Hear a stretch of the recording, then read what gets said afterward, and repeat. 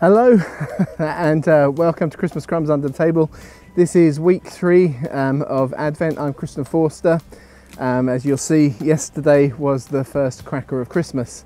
So I'm out here walking with my dogs, Banjo and Luna, and we'll go this way. This morning, as I said, we're looking at Luke's Gospel. We're going to look at it from two angles. One's the historicity of the census, and the other is the meaning of the shepherds. So I always remember I started teaching on the events of Christmas some years back now, and it was almost as soon as I started, people used to come up to me and say, "Have you seen that episode of QI?" I mean, they're referring to one where Stephen Fry has a question around Christmas and the events in Luke's Gospel, and then finishes by saying, of course, you know, Luke lied, made it all up, none of it's true, no history behind any of it. and of course, that goes out as the kind of the gospel according to St. Fry, and people get worried about it. Unfortunately, Stephen Fry was just exhibiting his own prejudices. He was reciting kind of facts from about 150 years ago. In the 1850s, I think it was, that German theologian Johann Strauss had first made this claim about Luke. The truth is today, if you buy any modern serious commentary, they may not all 100% think that Luke got everything correct, because they're not always written by believers, but they all take seriously the things he writes about. So he writes about a census. That was one of the things. Oh, there's no evidence of a census. Well, actually, there's masses of evidence of a census. It's just not the one we kind of thought it was. There's actually an early church historian by the name of Paul Orosius, I think it was, who kind of travelled between Rome and Jerusalem a lot. So writing in the 4th century, pushing into the beginning of the 5th, he kind of casually drops the fact that, of course, Luke's census wasn't. Luke's census was the very first registration that the empire insisted on people's taking to the emperor, and that little phrase suddenly gives Luke's census a new kind of perspective. So it's not actually about taxation, and that was one of the criticisms about taxation. You see, it said, why would the Romans make a vassal state to Jerusalem collect their tax for them directly? They wouldn't, you see. They collect their own tax, but they have to pay tribute to Rome. That was the thing. You know, why would they do that? Well, actually, because this wasn't to do with taxation. It was a registration. It's the word that Luke uses, and although that word is used most commonly for censuses for taxation, it's also the word that is used when the Romans forced people to register and swear an oath of allegiance to the empire and to the emperor. And so what we're being told is that Luke's census is actually that first registration. Well, now we know that, suddenly Josephus writes about it. And Josephus, the famous Jewish historian who wrote so much, tells us in the last years of Herod's life, he's involved in a registration where people have to swear allegiance to the emperor. Now, Tacitus actually tells us that in generations after Augustus, there's an occasion where the Senate gets out the documents that Caesar Augustus actually wrote, some of them which he recorded in his own hand, and which recorded the numbers and strength of every nation within his empire. See, it's a reference to the same thing. And Josephus tells us in the processing of that census, Herod had included an allegiance to him. That's not particularly surprising if you think about it in the way the ancient world worked. This decree goes out, we want to get everybody to swear allegiance to the emperor, and we actually have the records of this process being done about 3 BC in a region not far from Jerusalem. The whole registration would have taken several years to administer. So that small discrepancy of 3, which is after Herod, of course, is not really a big problem. And actually, we actually have a copy of what they're forced to swear, which allows space within it for regional variation. So what it seems that Josephus is telling us is at the point where the emperor is forcing everybody to swear allegiance to him, Herod has included a clause and to him as well. So anyway, the census kind of goes out, and that's in the final years. Interestingly, we know that in the kind of the interfamily kind of fighting of Herod's family in the last years of his life, there's also some jokes being made about how 2 of his sons are really only fit to become village scribes because they can read, so at least that's something useful they can do. Now, why is that significant? Well, that would be significant because it's actually kind of the village scribes or local kind of priestly castes in all of the various nations who are on the whole are administering this process. So perhaps it's a reference to the fact that there is recruiting going on at the moment for village scribes to process the whole thing.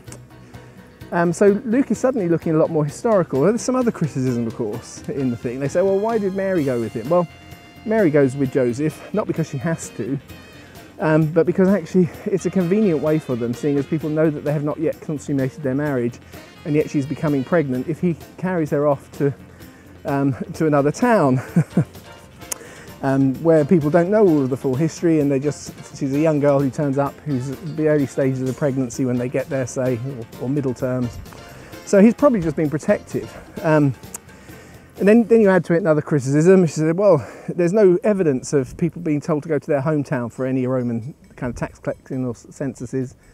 And that's probably true, but given the context as we're looking at it, if Herod has added this inclusion of an allegiance to him, and he's highly insecure at this stage. He's actually just recently executed 2 of his sons because he's suspicious of them. He's highly suspicious. He may well have required the family of David, so it may not be everybody has to go to their hometown, but actually if you're part of the royal descent or significant families, maybe he's forced them to go. It's just a possibility, just throwing those things out. So for whatever reasons, if you look at Luke's census, which is clearly put into the gospel to anchor his account of the story of Jesus in real history. Suddenly, in the light of modern research and things that have been dug up, we suddenly know there is a major registration that goes on, instigated by Augustus, for the whole of the empire to be registered, and in the process to swear an allegiance to the emperor. And then there's another little kind of interesting kind of marker in the mix, because it turns out that the Pharisees didn't like this, and so the Pharisees, 6,000 of them, didn't sign the census. And actually, if we kind of piece together the history, I've got a lot more on this if this is of interest to you in one of the series I've done on the kind of Christmas narratives a few years back, so you can always look at those if you want to know more. But at about the time that Herod is finding out that the 6,000 Pharisees have not signed the registration, which is likely to get him in trouble with Rome, he needs to get better than that. He therefore fines them a huge amount of money. And his sister-in-law, because she's supportive of the Pharisees and a patron of the Pharisees, just pays it for them. But he doesn't know that she's paid it for him initially. Later he's going to find out, and this is going to make him very suspicious, and the Pharisees are going to start prophesying that actually Herod's going to be replaced, and probably it will come through his sister-in-law's line, which is going to make him even more insecure. And that's about the period, as he's finding all of these things out, that the Magi turn up because a king's been born, and that would have totally freaked him out, of course. But that's Magi. The Magi story is Matthew's rather than Luke's, but you see how they fit together. So Luke has actually given us something that does very nicely anchor us into history, and actually, while we won't do it this morning, it fits surprisingly well with what Matthew tells us too. So anyway, let's think about the second part of Luke's story, because people like the story of the shepherds as well, and that's one of the kind of key components that he gives us.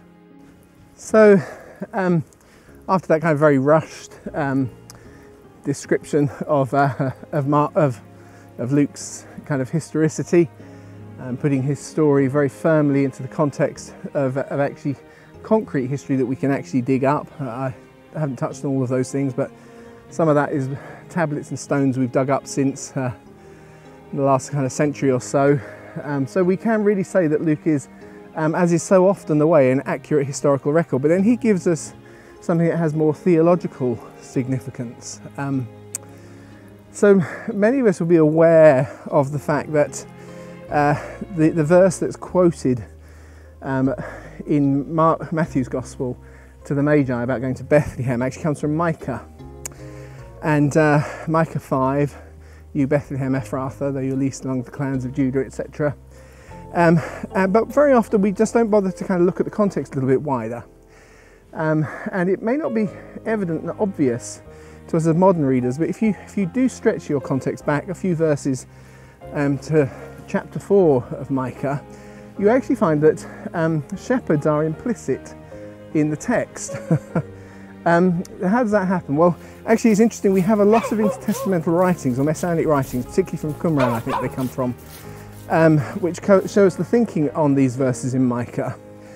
And in particular they notice, I think it's in verse 8 of Micah 4, there's a reference to something referred to as the Migdal Eder, or the Tower of Eder, which you might find in your Bibles, or the Tower of the Flock, which is its translation.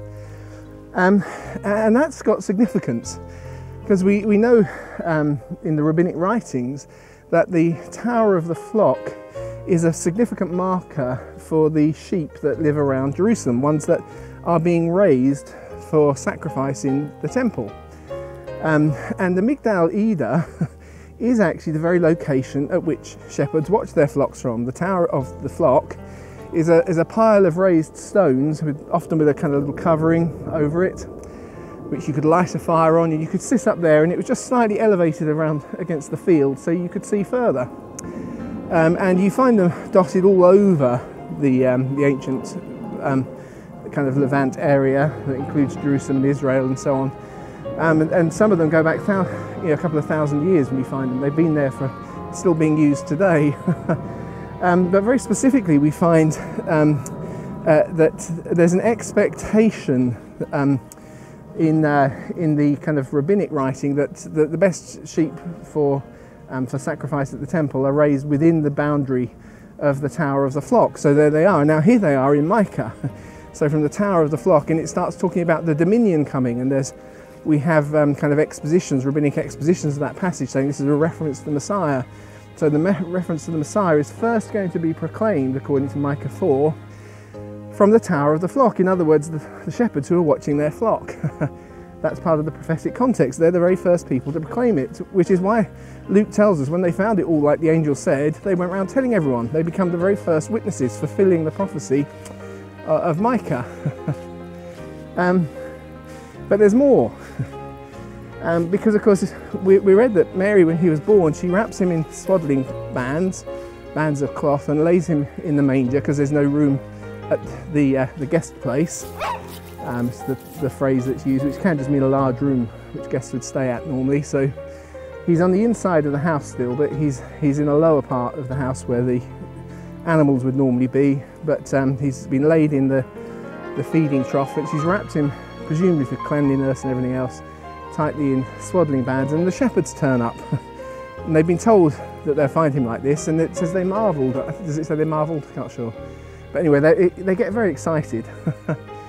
And the reason is, although I've never been able to actually trace the source, but I've been told by reliable sources on several occasions that actually within those flocks that are being bred for the temple, and when you had a particularly healthy looking young lamb born, in the early stages where it's susceptible to breaking a bone, they would wrap it in swaddling bands to protect it. And that makes sense to me, and so I'm sure there is a source. It's just I always like to try and trace these things back and find them myself. And if that is the case, part of their excitement is because they understand the significance of him being wrapped in swaddling bands. But either way, those shepherds become the first proclaimers, just as Micah predicted, that from the Tower of the Flock the witness would go out of the dominion coming. Of the fact that God had done something which the angels had come to announce. He was doing something into history, and they went out as witnesses to that event. So it feels a little bit rushed this morning, but I often take too long on these things anyway. And if you do want more information, I've done quite a bit on the Christmas events in a playlist on my YouTube channel, so you can always look at those things there. But for this morning, hopefully what I want folks to really get a feel of is the birth of Jesus Christ is both historical and it's theologically significant. And there's often more to it than we pick up with a modern superficial reading of the texts. So until next week, the last week of Advent, where we'll look at John's testimony that roots Jesus' existence back to eternity, I will say goodbye. From me and my dogs, who have disappeared into the undergrowth somewhere. See if I can find them. There's one over there, one over there, and one way off. Luna! No, she's not going to come. Oh well. So all it really leaves for me to say is wishing you a happy Christmas. I hope you start enjoying your Christmas celebrations and pulling a few crackers of your own. And I'll see you next week. Bye then.